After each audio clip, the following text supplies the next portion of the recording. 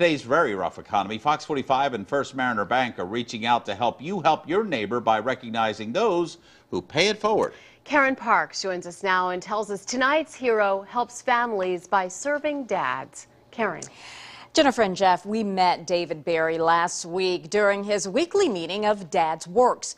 He teaches men life is filled with choices and choosing to be a great dad is the best choice you can make.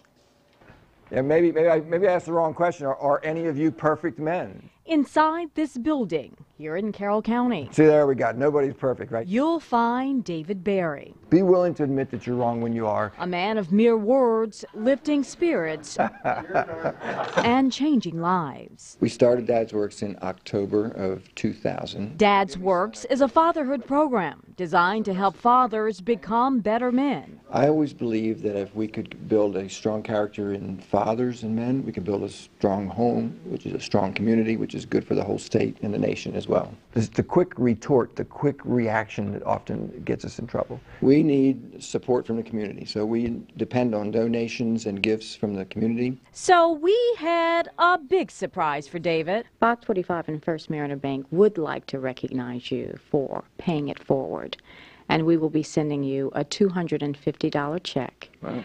To continue the good work that you do in this community. Well, thank you very much. It's very kind of you, and I do appreciate it.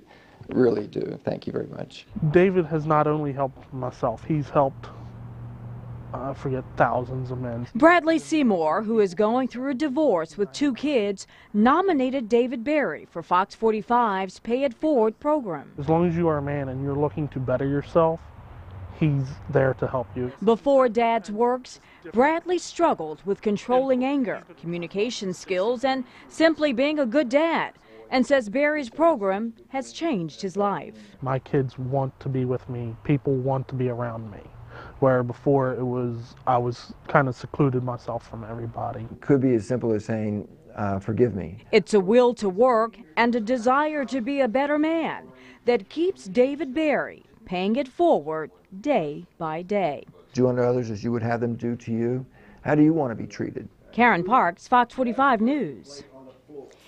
If you know of someone who is doing good for others, nominate them and they could win $250.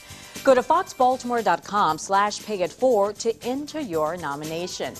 We'll select 2 people a month and highlight them right here on Fox 45 News at 5. Karen Parks, Fox 45 News.